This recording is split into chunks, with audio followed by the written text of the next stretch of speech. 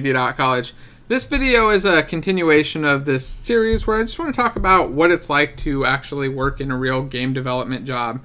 And today I wanted to tell a story that I thought was pretty interesting. I've told a couple times, usually written, but now I'm actually going to say it out loud and just kind of go over what happened. This is a big disaster for one of the, well, actually the first game that I technically worked on. It was a big AAA game. It was an MMORPG, and the game was actually pretty damn good. It was a fun game. I really loved it. I loved working on it and stuff.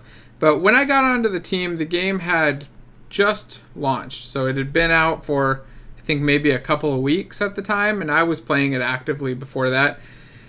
But there were a lot of problems. So the player base was dropping really fast. You know, we had I don't know the actual numbers anymore, but the reported numbers that I saw were like 200,000.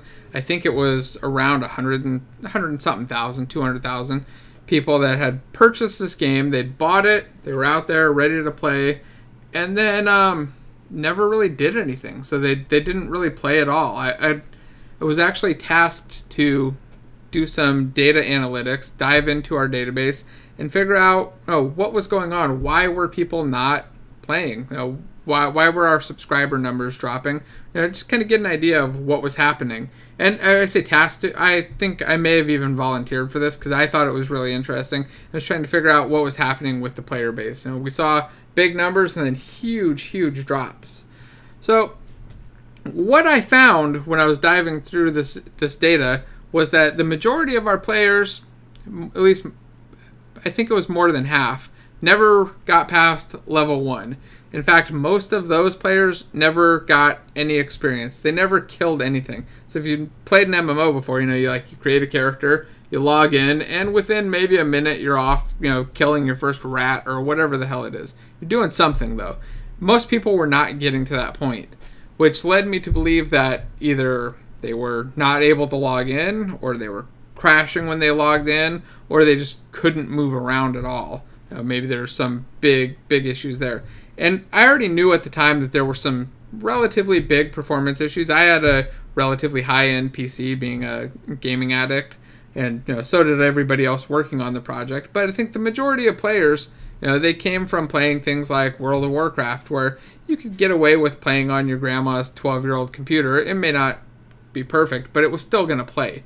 And our game was not. It wasn't even going to start. You were going to get maybe 1 frame a second, probably less than that. And that was a huge problem, right? Like most people, I think everybody at the company may have underestimated how big of an issue performance was with this game when it launched.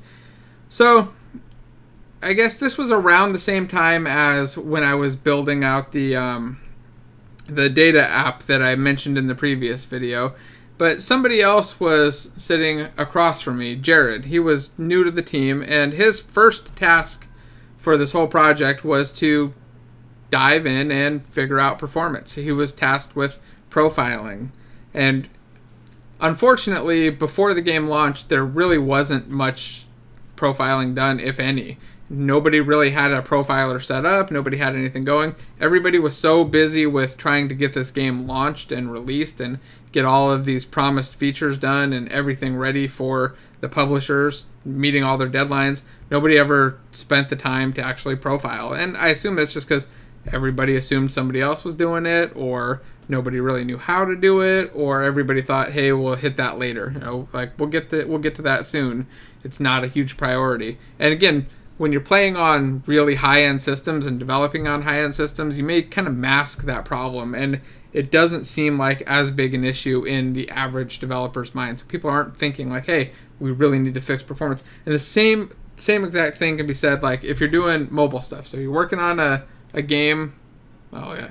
If you're working on a game for phones, do not do all of your development on a high-end phone. Like do some, sure. Sometimes you want to test on a high-end phone. Test on the thing that the majority of your customers are going to use, or maybe not the lowest end device all the time, but at least on the average device. Don't go for the high-end one, because that totally skews everybody's perspective. So anyway, I'll get back to Jared and his profiling. So he has just started the project. I think he may have been just out of college, if I remember right. I have to ask him. But he was a brilliant guy, but really new to the project and trying to figure out how do we profile this game. Like, there weren't a lot of options around at the time. Eventually, he ended up using VTune. I don't remember if that was just he found it on his own or somebody else had recommended it. But he used VTune. It's Intel's profiler for C++. And since the game was all in Unreal, C++ profiler was perfect.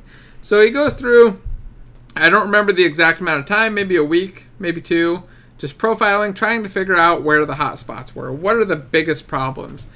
And throughout this time, people had been trying to optimize things, optimizing the rendering, going through different parts of code that they thought were probably the pain points or the problems, and trying to optimize that. I think at the time we'd even limited the size of raids temporarily, just trying to figure out like how to optimize the player's performance or the player's play experience so that they're able to get in and not run like crap.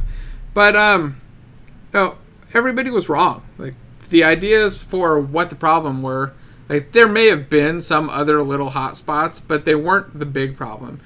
The surprising thing that Jared found out was the biggest hot spot in the code, the biggest problem, was actually just in some UI code that was just suboptimal. It was actually doing, well, let's dive into UIs for just a moment. So most MMO UIs now have the ability for the player to customize the UI. And they want to go in and add in their own little elements or change the way the elements look, rearrange the UI completely. And this game had some support for that. Unfortunately, the way it supported it was with named tags of all of these elements that had to match by string name. And the client was doing a bunch of string comparisons every single frame to see the values of these things, whether they had changed or not. And it was a lot. It was, when I say a lot, I mean we were in the million+ string comparisons per frame just to render this UI. Completely unnecessary and totally terrible for performance. It's just mind-boggling how bad the performance of this thing was. Because about a week, maybe 2 weeks later, Jared actually fixed this system. And I don't remember everything that he did to fix it. I'm sure he did quite a bit, probably making it not update every frame. But he also replaced all of the strings with bytes or enum. Maybe it was an integer enum, I don't remember. But he replaced it with something other than strings so that we weren't comparing strings every frame. And then I think he, like I said, I think he went in and did some extra optimization so that stuff wasn't updating every frame. But I don't really remember. The end result, though, was huge, right? Frame rates practically doubled overnight. It may have been more than that, just instantly. And the low end frame rate suddenly went from sub 1 up to what you would expect on a low end system, 10, 15, 20 frames a second. So on those systems, it was just a night and day difference, because remember, those systems were all CPU limited, and they weren't even getting to the point where they were hitting the GPU. They're just really old CPUs and really bad or really badly performant UI code. Anyway, I thought this was really interesting that everybody had spent so much time and so much energy and lost so much over such a simple thing that was relatively easy to find. Like I said, Jared was new to the team, just out of college, and found this issue in like a week of just profiling right from, like, hey, day one I'm profiling, trying to figure this out, and found it. Like, if we had done that before this game had launched, I think the end result could have been dramatically different. I think the game would have made significantly more money. It certainly would have had a lot more players that played for 2 months instead of buying the game once and never even paying for their subscription because they just couldn't play it because performance was so bad. And it also would have helped retain all those people that were on the mid-end systems where the game was still playable but just not great because it kind of ran crappy. Anyway, I guess the key takeaway here is just profile your damn game. Like, don't guess.